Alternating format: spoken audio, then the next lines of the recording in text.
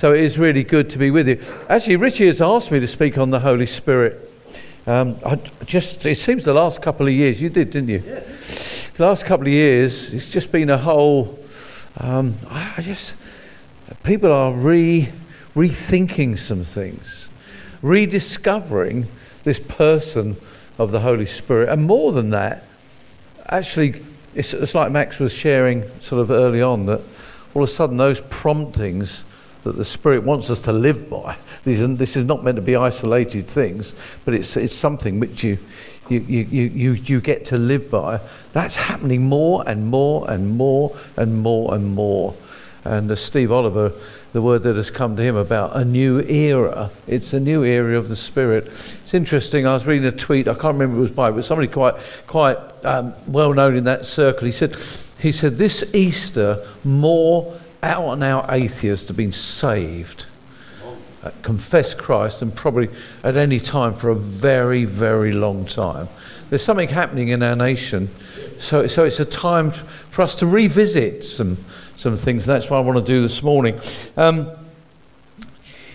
Just a verse. I didn't have a verse, and it was really during the worship. But when Peter is preaching just after Pentecost, and he's saying in chapter 3, repent then and turn to God so that your sins may be wiped out. And then this little phrase, that times of refreshing may come from the Lord. He anticipated right back then that from now on, one of the things that God is going to do continually when people are open to it is that times of refreshing will come upon them. If you're anything of a student of church history, you will know that the most neglected person of the Trinity has been the Holy Spirit. When the Nicene Creed was put together in 325, it was after Constantine, supposedly the first Christian emperor. I think I'll find out that, whether that's true or not, probably before most of you. But it's one of those things that is still debated, because character-wise he wasn't the nicest guy in the world. But he called a council together in a place called Nicaea, because there was all sorts of disunity within the church, not least of all concerning the person of the Father, the Son, and the Holy Spirit. And when they put the Nicene Creed together, and some of you, if you were good Anglicans at one time, as Sue and I were, well, I don't know about good ones, but we were there. I believe in God the Father Almighty, maker of heaven and earth, and in Jesus Christ, his only Son, born of a Virgin Mary. You know that one? Then right at the end it says, and in the Holy Spirit. So he's tacked on the end, and you think, well, hold on, what do you believe about the Holy Spirit? And, you know, for 1800 years, there was very little authentic understanding or expression of the Holy Spirit in the church. That doesn't really say things didn't happen. Of course they were going to happen. But we need to ask the question, what does God want to happen? Yeah. What is it that God has called his church to do? Is it to influence? No, more than that. It's to change. And when Peter was preaching at Pentecost, he understood that. But we need times of refreshing from God in order that can happen. And as you go through church history, you're amazing. Hold on a minute. You would be surprised to know that before the end of the first century, in fact, probably 20 years before the end of the first century, you know, the charismatic gifts, by and large, were lost to the church. That's frightening. In fact, we have the writings of somebody called Clement, who actually records for us that 2 elders were put out of the church in Corinth for speaking in tongues. Whereas 30 years before, Paul was writing a letter to them to try and correct the fact that they were speaking in tongues more than they ought to have been in their meetings. It doesn't take long to lose what you have. And there can be all sorts of reasons for that. And one of them is often the cynicism. And sadly, when that gets into the church, and that nut that you were speaking about, often it is we get hurt, we get disillusioned, we get disappointed. We won't admit we're disappointed with God, but sometimes we're disappointed. We so longed for something, and it just didn't seem to happen. And we do. It's that kernel. It's that hardness, and inside that hardness.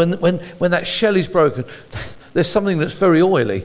And God spoke to me earlier this morning. And for those of you that at the end respond, I want to anoint you with oil. He's given me wine to make my heart rejoice, but he's given me oil to make my face shine. And that shining is the testimony of Jesus. And actually, if we don't have it, then we're not going to be very attractive to those that are perishing in the world in which we live. So the church in those early centuries, they battled with heresies. And when you're battling with things, you get a bit tight.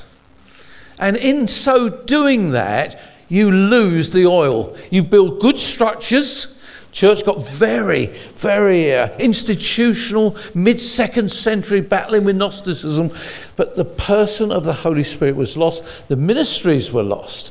Particularly the prophet was lost, because the Gnostics were itinerant prophets, very charismatic, but denied the deity and the humanity of Christ. And so the word of God was put together, the canon of Scripture came in, the creeds came in, all good things came in, but with it came what we would call the one-man ministry. But hear the bishop and you hear God. Well, there's some truth in that. But it's not just the bishop or the pastor who speaks. There's the apostle, there's the prophet, there's the evangelist, there's the teacher. There is the body who speaks. And when you lose that, you lose the oil. And God wants those times of refreshings to be upon us. And whilst there have been moves of God right through those 1800 years, of course there's always people that want an authentic expression of faith. Nevertheless, by and large, the Orthodox Church has not received it. We've even developed theologies as to why we don't receive it. But there was a defining moment which I want to share with you. Max has sat in, he's been leading worship when I've been doing this stuff so many times. And he's something, oh, not Topeka again. How many of you have heard of what happened in Topeka in 1901? Max has heard. Now, let me tell you, you won't find this in most of the church history books. You won't find it there. Why? Because they don't want to acknowledge it. Don't want to acknowledge it. It's interesting, when we were in Wrexham, they had a wonderful book store there, and I bought some books. Had some super stuff. Then they had defining moments in church history. And I thought, I'm just going to see if Topeka's there or Azusa Street's there. No, totally ignored. Like Toronto will be ignored in a lot of the other books where they're written up. Why? Because we don't want to face the challenges of that. Because once you go there, you say, oh my goodness, there's more. And again, that's why that conference yesterday was super. There's more. This defining moment, 1901, a guy called Charles Parham, who had been sickly as a child, nearly died, and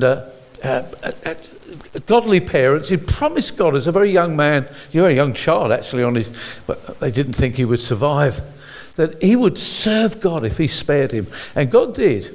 Later he went to college, but he went to an ultra-Calvinistic college, and it wasn't the stuff that Calvin actually taught. It was beyond that. And he just got disillusioned with the whole thing. And then he went, studied to become a medical doctor. And again, God dealt with him. And again, he came back to God and said, I will serve you.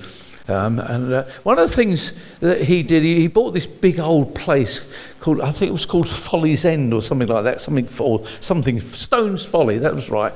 And he loved to teach and to train, to disciple. And he would have 40 students each year, and he'd give them a year. It was basic stuff. He had a real emphasis on healing because of his own healing, and he got faith for that.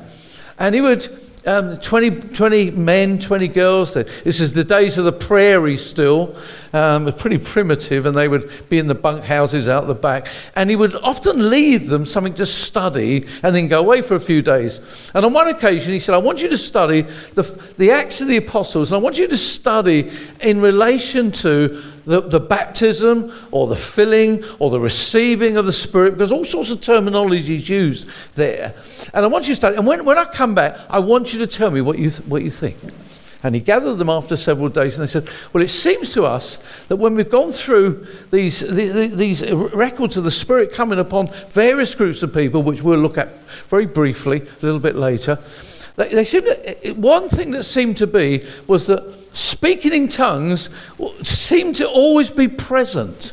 And that's a phenomenon we don't really know anything about today. And there was a young woman who's becoming quite famous, whose name is Agnes Osman. And she said, I want you to pray for me. I want the filling with the Holy Spirit, just like those early Christians did. And he recalled to later that as he put his hand upon her head, it was as though almost a mantle. It was something that came upon her. It was visible. And she began to speak in tongues. She spoke in the Chinese language, and she couldn't speak anything else for 3 days. Actually, I'm not sure I would want that experience. My wife might like it for me. But when you think about it, it's scary. Now, why don't you find that in the church history books? Well, I'll tell you what also you don't find is that the other 39 students said, you pray for us as well. Every one of them spoke known languages. And they took that as a sign they should go to those nations and become missionaries. Whether they got it right or not, they didn't do anybody any harm, and that's exactly what they did. There was a guy there that the mantle seemed to pass from Parham to a black guy, a black pastor called William J. Seymour. And William J. Seymour, because of the segregation laws, he was not allowed to be with the white people. But he wanted to receive the ministry, so he cut out a cardboard box, he put eyes and mouth, and he sat. That's humility, isn't it? That is humility. And the mantle of God came upon him, and he went down to Los Angeles, and he began to minister in the Scottish Quarter there, in a place called Bonnie Bray Street, and the porch became really a pulpit. And it says sometimes, wow, it was so much noise as the Spirit of God came on people. Other times, you could have heard a pin drop. Such was the presence of God upon them. They needed somewhere to meet, and they found this old Methodist chapel that had been partly destroyed by fire, just being used now for storage, in a place called Azusa Street. And of course, that was the beginning of the great Azusa Street revival. Smith Wigglesworth, all those Pentecostal healers came out of that. And it was the beginning. Now, I think it's the only time recorded in church history that I've been able to find that the same event took place 1800 years later as took place at Pentecost. Known languages. What was God doing? Folks, he was making a point. God loves to make a point. There are defining moments. What happened to Parham? If I'd been a minister in the next town, I would have said, Parham, you've got to come to my church. I need some of this. They didn't. They drove him out of town. He got a tent, and he went on crusades, and he died in 1927. They reckon more than 2 million people came to Christ under his ministry, and the tent was just filled with crutches and wheelchairs of people who've been amazingly healed. Hey, folks, doesn't this just warm the cockles of your heart? Yeah, read Reinhard Bonnke's. They read it? Wow, 700 pages. You can't put it down. You know, so God is still going to bring that anointing on some. But folks, he wants to anoint the body. Yeah. It's the body he wants. He's the head, we're the body. He gives directions to his body. And so that was a defining moment in church history. And really, that's where we've been part of, if you like, that movement, tradition, call it what you like, the charismatic stroke Pentecostal, stroke restoration. People give all sorts of names to things, but these are these times of refreshing which have been, God keeps bringing over this last 120 years, and he wants more and more and more of that. The question is, do we? I don't know about you. I'm a young guy compared to Terry. I'm only 76. But I'm satisfied, but I want more. I've been feasting, but I'm hungry. Is that where you are? Yeah. If you're not, then God wants to stir us. So that conference yesterday was so good. I was thinking, when I'm preparing this morning, I did 3 sessions on the Holy Spirit when we went to Greece, and I got Sue to share with me in one of the sessions of her experience of this hunger for God. And I was thinking of asking her to speak this morning. I thought, well, I'm not sure if we're going to have time, because at a conference you've got time. No one's going anywhere. And then Raina this morning said, Sue, I'm so blessed. Would you like to hear my wife? I want her to share her experience of a time of refreshing. You can put whatever name you like to it, but I was reading this morning in a psalm, meditating over just a little phrase that says, taste and see how good God is. Now, what does that mean? It means God wants us to experience him. He wants us to know him, experience him. So, Sue, come on up and share, okay? And if you steal the platform, that's fine. Getting used to it. Just to explain, I've got to start again. To explain the Holy Spirit bit, I've got to bring some testimony, so I'll whiz through testimony. I was a Christian through my teenage years, and then Ray and I married. I had 4 kids. And Ray was a lawyer, so money was okay. Then we went to Biggin Hill. He became the full-time... Oh, it's Chris and Rosie. Sorry, I've just seen you there. And we went to Biggin Hill. The church was very small, and finances dipped quite dramatically when Ray left the law and became the full-time leader of the church. And it was flipping hard work.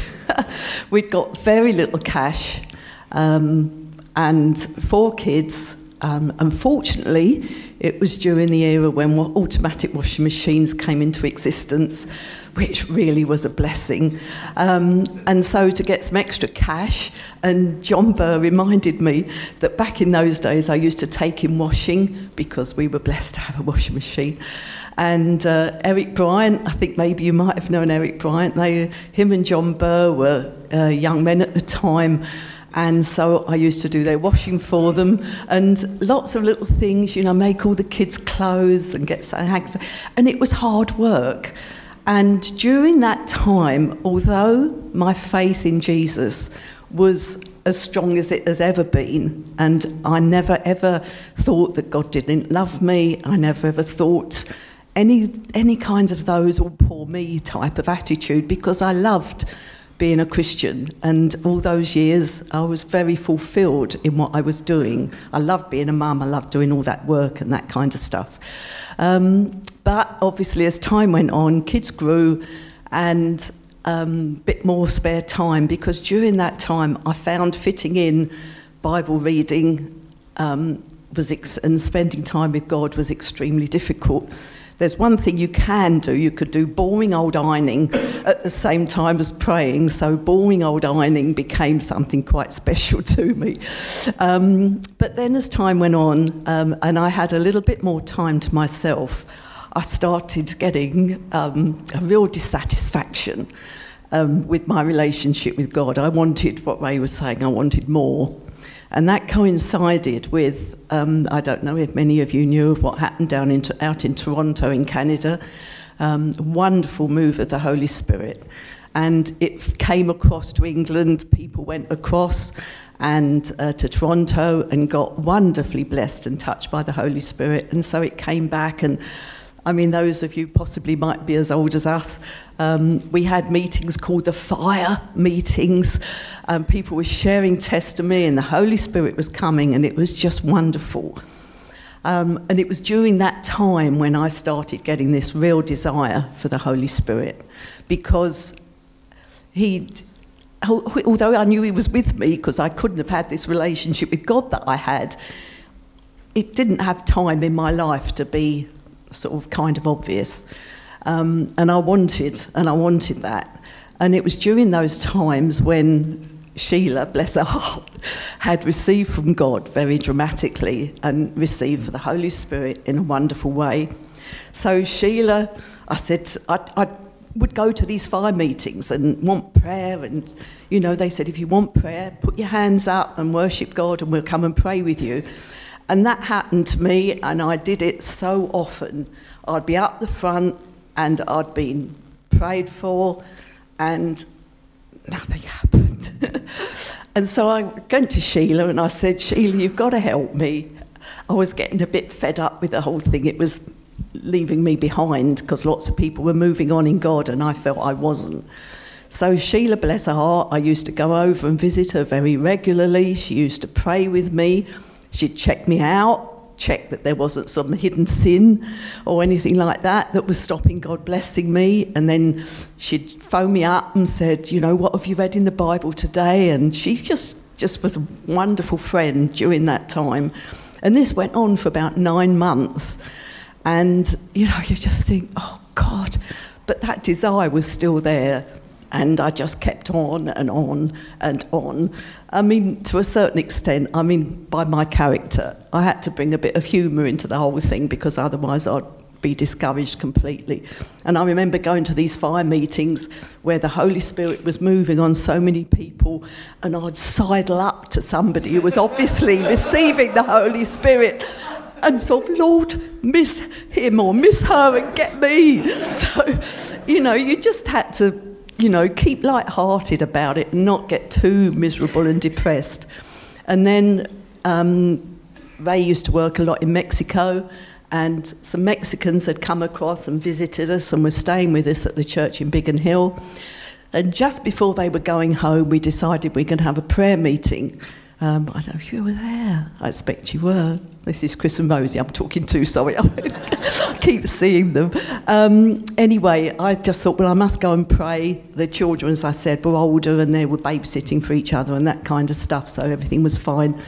And so we were praying for the Mexicans, and it was just a wonderful time of worship on a Sunday night, praying for these Mexicans as they were going back home. And all of a sudden, sorry, I can't help but get emotional about this, the Holy Spirit hit me. He's a he, he's not an it, he's a he. And he came down and he hit me. I was plastered to the floor. It was just wonderful. And I felt this power of God on me that I had been searching for. Just through Bible classes and Sunday school and all that stuff, I knew, and reading the Bible, I knew about this powerful God, this one who all the walls of Jericho went down, the one who brought fire from heaven to get rid of all the baddies. And it's just Stuart, and then you met about Jesus, and he just calmed the wind and calmed the waves. A powerful, powerful God, and I'd never experienced it.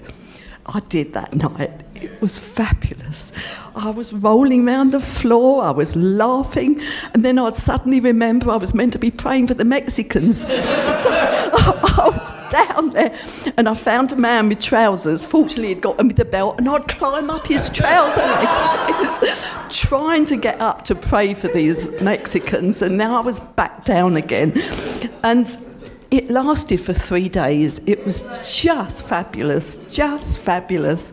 I'd try and do normal householdy things, and I'd go up to, I can remember going up to Safeways, which was in Biggin Hill, and I'd grab my trolley and in I'd go, and then I'd bump into somebody, Carol Gillard from the Church of Biggin Hill or somebody, and the Holy Spirit came on me again.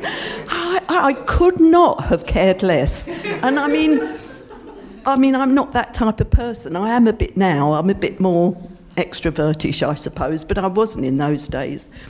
But the knack from that, after those 3 days, the knack afterwards was to keep that relationship with God, the relationship with Jesus, and the relationship with the Holy Spirit.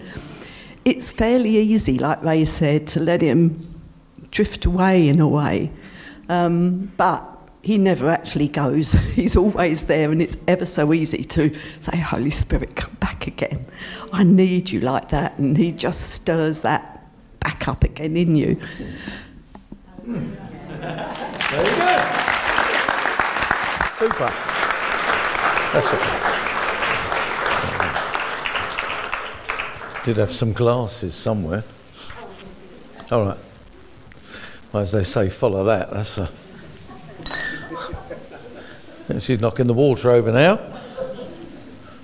It wasn't long after that we went up to Scotland and did a little Holy Spirit conference. I have to say they'd had several speakers and they were all naff, so no one turned up for me. That's true, wasn't it? They didn't blinking turn up. There's only about 30 of them. But somebody phoned and said they'd heard we'd had a good conference. Was there any chance that I could go and speak to them on the Sunday night? And we went down. We were on the Isle of Skye. Went down to this place. There were 9 people there, and Duncan Campbell's grandson was actually the minister. He's a revivalist, and they were Presbyterian. They wanted me to do the whole service. I can't do that. No, I'll just preach at the end. And I shared out of Acts 18. I remember what it was. But the thing is, Sue said to me, it's happening again. I said, well, just lay hands on them, Sue. And they sat for the whole meeting, and we just left them. They were out. Folks, it's weird sometimes, but it's times refreshing. And they may not last forever in that, but there's so many of them. Wesley and Whitfield, they knew that. They probably didn't speak in tongues. That's not particularly the issue. That's not what we're on about this morning. I used to work with a church in Texas. Some of you know my friend Keith Rushing. Remember him? He's a good golfer. We planted a church with him in a place called Las Cruces in New Mexico. And Trevor and I were coming back from Mexico, and Trevor Payne had, again, a very strange anointing. We'd go into a meeting and people would fall over by just Trevor walking in. Now I got cheesed off with that in the end because I couldn't preach. And I thought, I want them to receive what God has got for them, but I'd like them to hear what it is before they get it. Because I'm absolutely serious. So Trevor's a humble guy. I'd leave him outside. I'd do the preaching and then let him come in and do the stuff. I tell you what, I don't know about you. Have you ever felt a little bit, well, he'd lay hands on people and they'd go boing, boing, boing, boing, boing. And I'd lay hands and I think, for goodness sake, fall over, do something. Have you ever had that experience? No, don't worry about it. It's God who does things with us. We've got to understand that, and it was marvelous. So Trevor and I, we've come back from Mexico, and we're visiting our friend with this new church plant up in a place called Las Cruces. It's the cross, the place of the cross. That's what it means. And the Spirit of God just comes on this church, and it was just wonderful. And then I got a request, please don't ever go again. They said, and these were our friends. This was part of a movement, our friends. And I said, why? They said, because we can't handle it. We haven't got anybody who can handle it. I said, well, you don't have to handle it. But that was really sad. Now, I went back there 20 years. I went back there 20 years later, which was about 3 years ago. I happened to be in the area in Phoenix, and we were driving through, and we stopped. And the young pastor of the church, whose his parents I know very well, he said, I want you to preach on the Holy Spirit. I said, well, what are you now? Are you charismatic or what? Because you always were. He said, well, we're continualists. Okay. Well, so what does that mean? Well, sort of Wayne Grudem came up with that. We believe the gifts continue. I said, okay, when did you last have tongues and interpretation? Not since you were here 20 years ago. I said, then you've continued in nothing. Now, that is very, very sad, but it begs us to ask the question, before we judge others, is it possible that could be the situation in our churches? Because see, we sing the songs. Charismatic worship is not singing lively songs. Charismatic worship is engaging in all the gifts that God has given us so that we are an edifying body. That's been refreshing being here this morning. It's been lovely because we've been edified right from the beginning. Max was so biblical How do you start a meeting? With good news. It brings healing to the bones. Almost wasn't good news, was it, Max? If we hadn't got to the end, we're in trouble. Oh. But do you hear what I'm saying? Now, somebody said to me recently, you've been in ministry for 40 years, what would you say in those 40 years you were trying to do? Which is a good question to have to think about. I said, and this is the answer, I said, I think what I've longed for is to see a genuine expression of New Testament faith and church in the Holy Spirit. And so when you go through the scriptures, you find there that basically there are 5 accounts of the Holy Spirit coming, and I'm going to go through very, very quickly because I want to get to the end. I've got some oil because I want to, anoint some people if that's what you want. Okay, Pentecost. We all know that, don't we? The Spirit of God comes. The promise of the Father comes. They long for that. Right through the Old Testament, there's only a few anointed people. There's prophets, priests and kings. You go into the judges and you've got people like Samson. You've got some real strange people. But you know what? The Spirit doesn't remain on them. They lose the Spirit. Why? Through their sin, their disobedience. It says that when the Spirit came on Jesus, it said it remained on him. And when it comes on his body, it remains on his body. Even when we're going through bad times, even when we're in sin, the Spirit remains on us. But that Spirit will convict us and bring us back. As Cheryl Coates used to say, you can't play around with God for too long. It's you submit or you get purged in the end. And that's why I don't like the word backslidden. Because it's almost as though that's an acceptable condition. No, it's not an acceptable condition. It means you're a nullified member of the body of Christ. You've been neutralised. So what happens at Pentecost? At Pentecost, Peter preaches. They're cut to the heart. They repent. They're baptised in water. The Spirit of God comes on them. Baptised in the Spirit, filled with the Spirit, receive the Spirit. This is terminology, and the writers use this same term in different ways. It doesn't matter. We don't want to get too forensic with terminology, but we do want to taste and see how God is. Good He is. We want to experience God, because when we experience God, then we move out of experience. And that's so important. So at Pentecost, and 3,000 are saved. Then it's a mighty move of God. It kicks the whole thing off. And then you got Samaria with Philip. Philip was a deacon. He was serving at tables. But he's got an anointing on him. He's filled with the Holy Spirit. Goes up to Samaria. Not a pleasant place to go. The Samaritans are the age-old enemies of the Jews. They don't love one another. But he goes there and he uses his evangelistic gift. There's signs and wonders, there's healings, amazing deliverance. People are shrieking as demons come out of them. They're baptized in water. But the Spirit doesn't fall on them, doesn't baptize them, doesn't fill them, whatever term you want to use. So Peter and John go up there. And they then tidy up, if you like. And that's what's been happening since the 60s in this country. We've been tidying up. So we get the authentic, the whole package of what God wants us to have. Because if we don't have it, we're not going to get the job done. And so, even Simon, he sees what happens when Peter and John go, I need some of this. I'd love to be able to do that. And he offers them money. Now, it was out of order, but at least he saw something. Some of us, or some in the church, don't want to see it, even deny it's possible or attribute it to other forces, dark forces. And then we got Paul's conversion. That Damascus Road account. If you are a reader, you must read Tom Wright's book, Paul, and a biography. It is amazing. Anything from Tom Wright is good, but this is particularly, you can get it for about £13, £14 hardback. It is amazing. Read it. I'm devouring it at the moment. But, he opens up particularly on Paul, his conversion.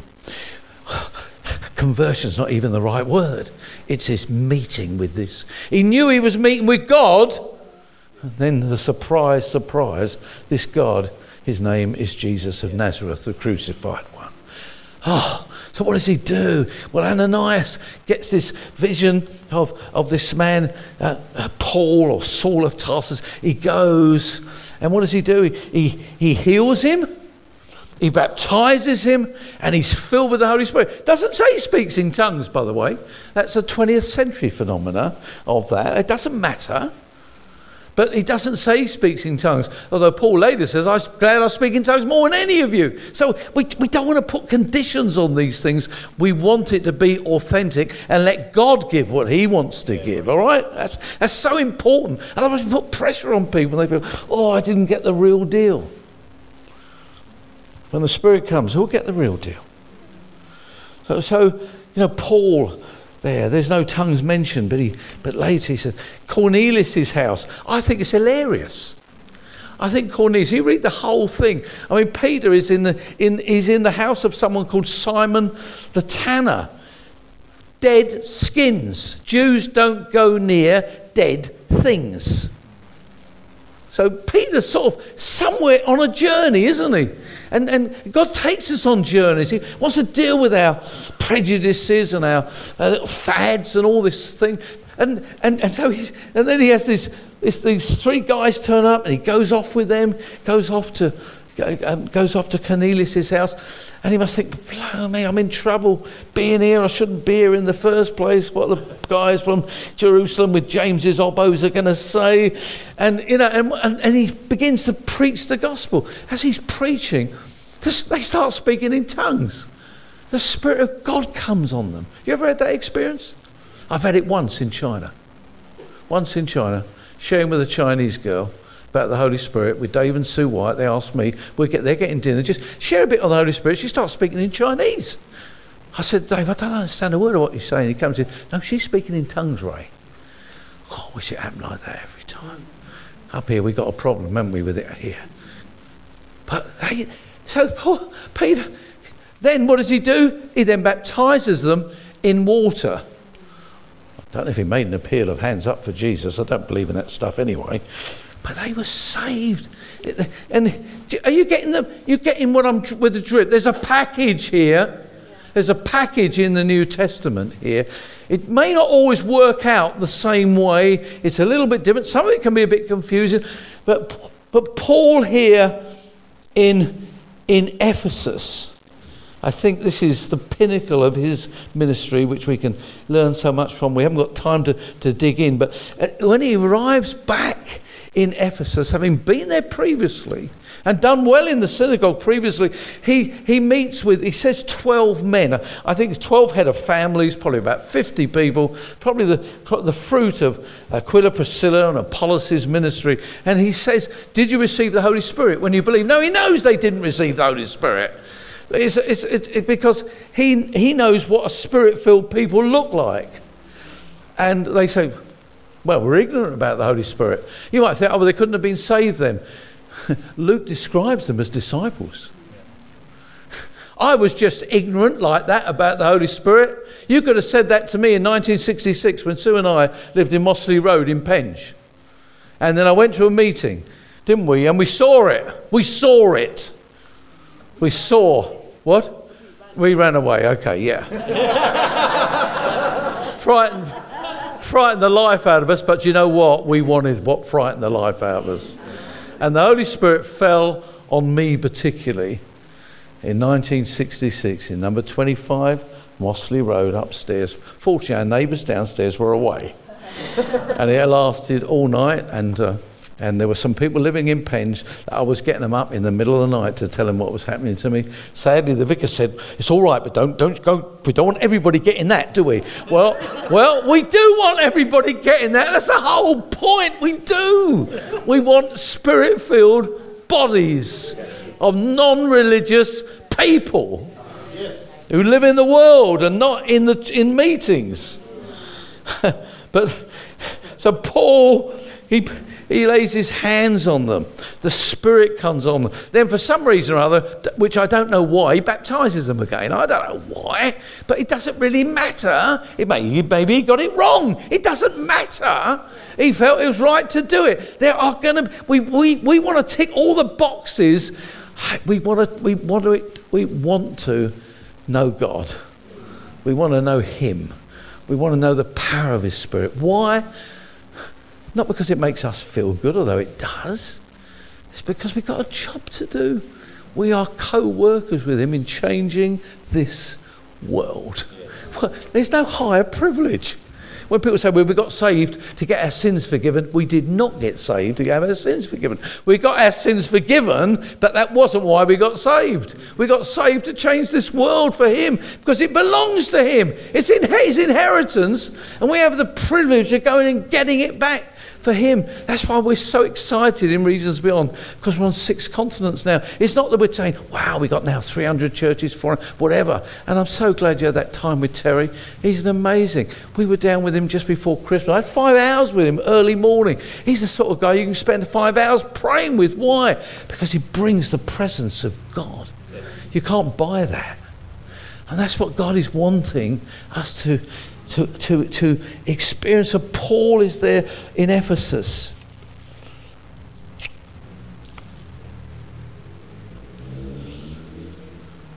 So he asked that question, did you receive the Holy Spirit? He knew they didn't. The Spirit comes upon them. Why was it so important that should happen? See, I think sometimes we look at Paul, we look at the big boys and the big girls, don't we? And we think, wow, we're looking at the wrong people. If we should be looking anywhere, we should be looking at the body. You see, Paul, the great apostle that he was a giant. And he suffered much for Jesus. You know, when people talk about apostles, something like that, I say, well, when I read my Bible, they're the off-scouring. They're not at home very often, and they get beaten up a lot. And sometimes they get shipwrecked. So, you want to be an apostle? Well, you know, there you go. But as great as he was, what did he know he couldn't do? He couldn't do it on his own. He needed a Spirit-filled people who are operating in the gifts of the Spirit, not just in meetings. When we operate in meetings, you see, with the gifts of the Spirit, we edify one another, we build one another up. Why? So that we can go out into the world, and so we can do something in the world.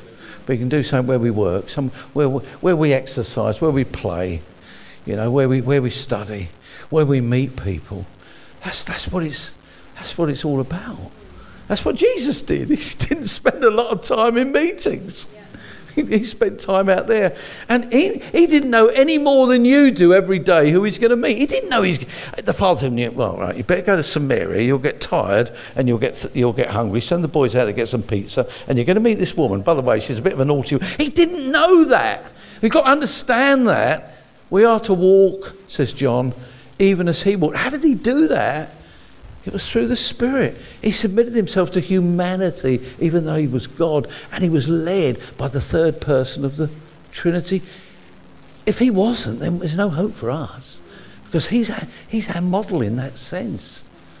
We are to be even as he is. And when the Spirit came at Pentecost, that is now the role of his people, to be even as he was. All that Jesus began to do and teach through the Holy Spirit. Ephesus was the centre of idolatry and occult power in that part of the world. It was an amazing place. I haven't got time to give you a description, but it was foul. It was foul. And God sent Paul to Ephesus to begin to shake it up and to change that centre to be something else. And he knew he needed a Spirit-filled body. Within 2.25 years, that's all it is. We rounded up to 3, but it's 2.25 years. He leaves the church confident that the elders that he's raised up will continue the work that he's began. For him, it's mission accomplished. He says to them, after I go, there's going to be some issues. There are those that are going to come in into this church and they're going to take you on. They wouldn't take me on, but they've misunderstood the issue, you see. It's not me, it's Jesus in me, and you've got the same Jesus in you. I've trained you well, you'll do well. And there's others in your own church who've got their own agendas. Every church has got that. And you will deal with them as well. And that church in Ephesus, it survived. It did well. It changed that city. And by the time Paul leaves, this is what you got there.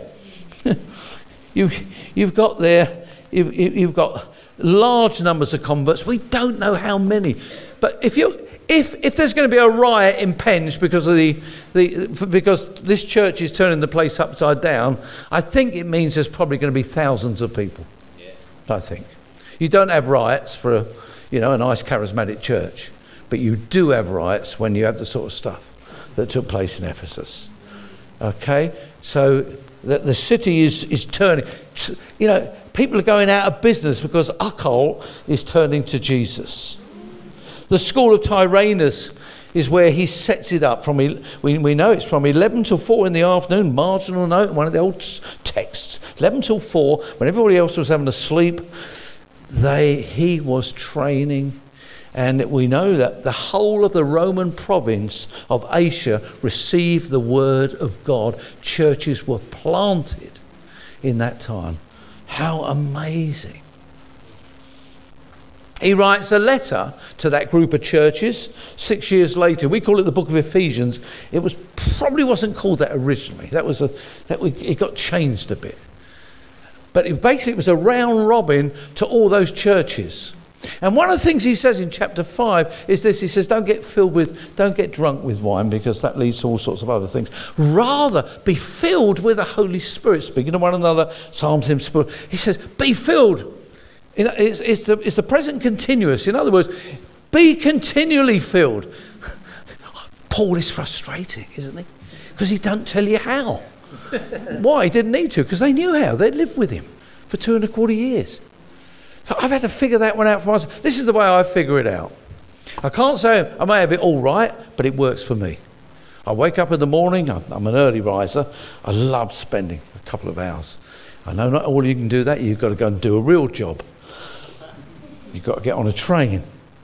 But that's what I do. And when I wake up in the morning and they're having my devotional times, I wake up and my assumption is this: I'm a child of God, all those things we confessed, and I'm filled with the Holy Spirit.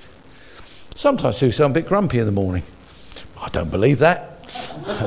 She just may be right, but it doesn't matter. I can be grumpy and filled with the Holy Spirit, because what I do, I begin to worship God, and the Spirit kicks in.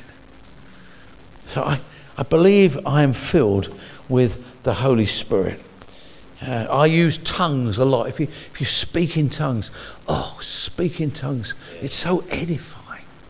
I'm a bit cheeky. Most meetings I go to now, I do speak in tongues publicly, just to gauge where they are and see it. I had a bad experience in Bromley after I'd not been there for 3 months because of this knee.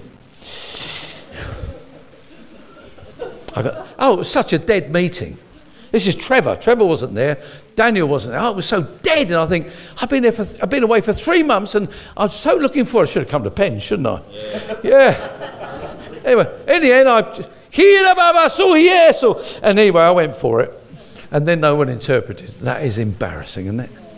So I had to interpret it. Then I sat down. I thought, Ray Lowe, you haven't been here for 3 months. You've come. You're judging them. All the rest. I felt really bad. Went home very condemned. Till I got 2 phone calls to say 3 people came to Christ because of that tongue. I never understood what Paul meant when he said tongues are for unbelievers. I still don't understand, but anyway, they got saved. So that's good. So there you go. Speaking tongues, people might get saved. We're preaching the gospel, isn't it? So he writes this. So you believe you're filled with the Spirit. Use tongues. Do you think you can lose your salvation? You sure? Yeah, I think I am as well. But I'll tell you what you can do. You can be neutralised. You can be neutralised. And I think a lot of the body of Christ is neutralised because they're mucking about. They're mucking about with sin. Guys, I want to tell you, the whole sexual thing is the biggie that will neutralise you. Do you know why? You can't serve God and be messing around with pornography or whatever you're messing around with. You can't do it.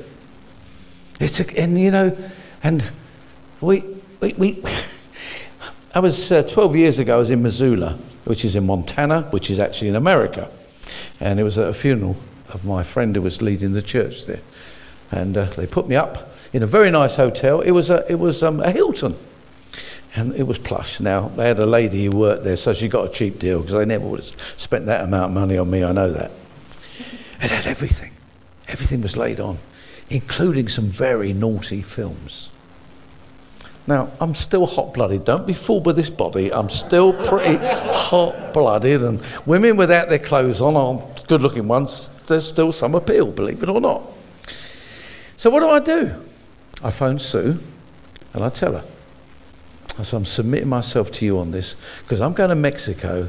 I cannot go to Mexico in the power of the Spirit if I've got a bad conscience. See, I know I'm forgiven. I'm forgiven even before it's done, aren't I? It was Calvary, but in here, it's going to be saying to me, Ray Lowe, you're not what you're cracked up to be. You think you could go down to Mexico and take and tear down strongholds when you'll be mucking around with that? So I told Sue. So I said, so this is what the film's on offer. I'm watching The Gladiator for the 47th time. I just love The Gladiator. So at the end of the week, I do this all week. I'm there for a week. I pick up $500 worth of a telephone bill. And one of my mates said, you're mad. I said, no, I'm not. I'm smart. I got faith for $500. I have no faith for functioning in the Holy Spirit as God has called me to be, to change things when I'm mucking about with filth. Now this is sobering stuff, ladies and gentlemen. One of the theories I have, the reason why women contribute much more than men in meetings, because there's a lot of men in meetings who've got a bad conscience. Now, if that's you, if that's a word of knowledge for you, clean your act up. You'll get to glory, but you won't like it when you get there, first of all, because there's going to be a wiping away of tears. And there may be. This is the life that we got. We only got one life. What will soon be past, only what's done for Jesus will last. That was C.T. Studd. So, ladies and gentlemen, we need the Holy Spirit. The Holy Spirit and his gifts are not just for meetings. They are for us in the world. So as Max started it off so wonderfully for us, we need to be sensitive to the promptings of the Spirit. This is the way that God wants us to live. You see, you can have all sorts of techniques, 5 spiritual laws, you can whip out your book and do all this stuff, but you know, unless you're being led in the Spirit, a lot of this stuff is just fleshy. It's you rather than being led of God. We had our Christmas dinner. We have a very growing family, very dysfunctional but very growing. So there are people who call me granddad. And even great granddad now, and there's no blood or anything. But anyway, that's another story. But we thought, what do we do for Christmas dinner? So we all went to a hotel. We've never done it before. Paid a fortune, went to a hotel, and the meal was terrible. Terrible. We were supposed to sit down at, was it 2? Got there about 4. We didn't. Oh, anyway, by 7 o'clock, most of us were going, and we hadn't had the dinner. It was awful. So my youngest daughter, who doesn't suffer fools gladly and writes very threatening letters to people, she wrote a threatening letter and put some stuff on whatever, and so we were invited back. When did we have it? End of March, wasn't it? March, and so we all come, and they really did turn all the stops out. It was wonderful. But there's a young woman called Lily. I don't think I met Lily before. She's a girlfriend of Chris, who's one of my something or others. And they were talking about stuff, and marriage came up. And I talked about it. She said, "Can you do weddings?" I said, "I can do anything." Well, I tell you what, Chris heard, and she's no longer there. That was it. That was the last date. So the last thing he wanted. But we just talked. She said, "Well, what do you do?" And I shared with her. And I said, "Look, just this is my personal story. I've written a tract. It's 4 pages. I meet people and talk to them." I just stuck it in a bag. I said, "Put it in your bag." So I heard later that she'd gone home and her dad said, "Who's this guy? Who's this who wrote this? I want to meet this guy." No, I haven't met him yet. I may never meet him, but it doesn't matter. It's that prompting of the Spirit. We're having some roofing done at the moment. It's been a nightmare, 6 months. What's the time? What time we got to finish now? 10 minutes ago. All right, okay, I'll finish. That's all right, I'll finish. I can tell you lots of stories, but listen to Max, because he's going to share again next week, and the next week, and the next week, unless you get in first. Yeah, very good. Because this is how God wants us to be. Now, I'm going to pray for you generally now, okay? I'm going to pray for you generally, but I've just felt God laid on my heart clearly this morning when I was praying that for some of you, you need, or you want, you're hungry. Don't come if you're not hungry. Don't come if you're not hungry, because nothing's going to happen. But God wants you to receive a refreshing of the Holy Spirit, get you going. Maybe you've never been baptized in the Holy Spirit. Well, come on, let's just pray for you this morning, okay? And I'm going to anoint you with oil, because oil is a symbol of God's power, presence with the Holy Spirit. He's given us wine to make our hearts rejoice, and hopefully we're going to have a glass of good wine over lunch. But He's given us oil to make our face shine. And you know what? Sometimes we need to come and we need to get that kernel of that nut cracked. Spirit of God do that. And then we'll get the oil out. We'll get the oil out. Father, we thank you for the gift of your Son, Jesus. We thank you, Father and Jesus, for sending the Holy Spirit. We long for more of you, Father, Son, and the Holy Spirit. We long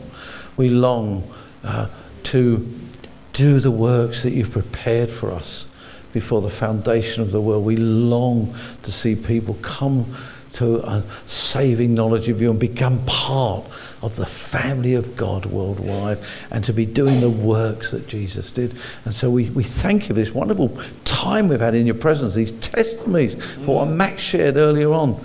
Lord, we thank you so much. Now we pray now, Lord Jesus, will you send your Spirit? Will you take us out this week, and may we all this week, Lord, just know those promptings of your Spirit, so we can share with someone or do a good work, or just take someone across the road, whatever, show kindness and love just like you did, yes. Lord Jesus, that we might begin to reach out and touch people for you, Jesus, more and more and more. And I want to pray that next week there'll be an opportunity for testimony again, and give Max lots of stories, Lord, lots of stories, because we know we blow it at times. But Lord, may this be a special moment in time for this church, which has seen so much over 40 years. But Lord, there's more. And we long to lay hold of the more now, Lord Jesus. Amen. Amen. You're dismissed.